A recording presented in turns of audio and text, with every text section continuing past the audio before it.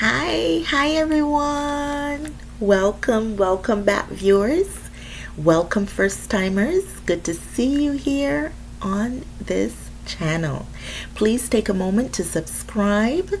And for the first time viewers, please note that when you subscribe and hit that notification bell, any content that arrives, you get it too. Okay, so feel free to share, like, subscribe, and definitely comment. I love to hear from you. Okay, all right, so today I will not be long. I will just mimic a little of what I am experiencing in my journal for today, and continuing on our theme of trusting God and showing love and encouraging others. Today, you might not think fear would be connected, but most fearful people lay traps. Yeah, fearful people lay traps. And fear is faith contaminated, right? When that faith is contaminated, or it's been, lack for a better word, dirtied, right? Compromised, it definitely becomes fear, right? And fearful people will lay traps for you. So I'm reading Safety 101 from my usual 5-minute daily prayer journal from Jocasta Odom. And it states here, the topic is Safety 101. The fear of man lays a snare, but whoever trusts in the Lord is kept safe. The fear of man lays a snare, but whoever trusts in the Lord is kept safe. And that's from Proverbs 29:25 in the New International Version, okay?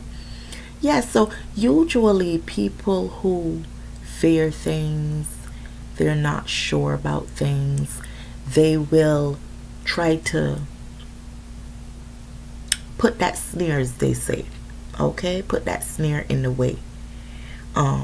So we have to watch out for things like that. But if you are a prayerful person and you trust God, know that He will keep you safe as you start your day, and you start by letting Him know that you love Him and you're trusting Him. You let Him know what your fear is too, and to relieve that fear, to take it away. Help you to be more faithful than fearful, right? Remove that contaminated or contamination from your faith, because then that produces way for the fear to come in. And we don't want that. We don't want to live our lives in fear.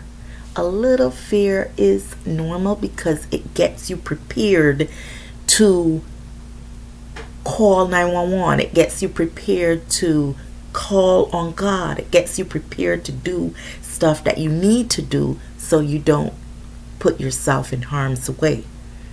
However, you don't want to live constantly in that fear, making you anxious and suffer from anxiety and depression and all these different things. You do not want that. So seek God, tell Him what your fear may be, and to help you by all means to eliminate that fear, that unnecessary fear. Because as I said, a little bit is okay. It keeps you aware, it keeps you alert. But too much of it every day, oh my goodness, what am I going to do? You're on edge, you're anxious, and that's no good. That's not good. Then they will want to diagnose you with this and that and drugs and this. You don't need that. You need God. So put God first in that too. We don't want to live our lives in fear. And the reflection that goes along with that is fear can cloud our judgment, and it can, and make us feel trapped and scared. But trusting in God brings us to safety.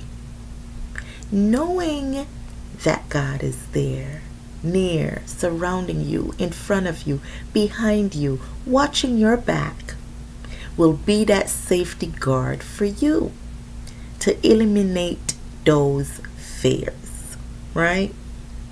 And the question that also goes along with this topic and reflection for today is, does God make you feel safe? Do you feel safe with God? What has God placed in your life to ease your fears? What safety net has God put there that you can feel, you can sense, you can see that God has put in your life, right, to ease your fears? Because things will come up. Every day, especially in these days, things come up, they appear.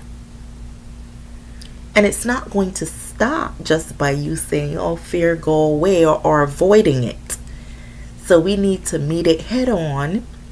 And how to do that is definitely to trust God. Put Him first, not behind, but first, forefront. Waking up, greeting Him, telling Him of those woes and those fears, or those things that want to definitely cloud your judgment and give you anxiousness and nervousness all day long. That makes you nervous, fearful. You don't want that. So let us trust God, put Him first, tell Him your fears or what might be clouding your judgment, and you will see how God places the safety nets in place to what? Take these or ease those fears you have away, right? Push them under or away. So definitely trust God today with all of this and know that He has you first place. So just like He chooses you to be first, you should make the priority to choose Him and make Him first place in your life today. Let Him cast those fears away. Put your burdens on Him because He's a God that can handle it. He can handle anything you send His way.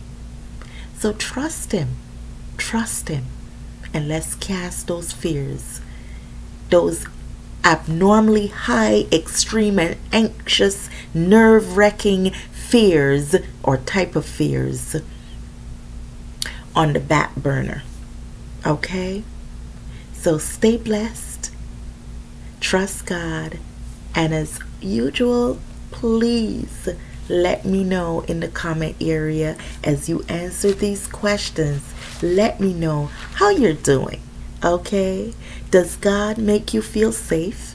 And what has God placed in your life to ease your fears?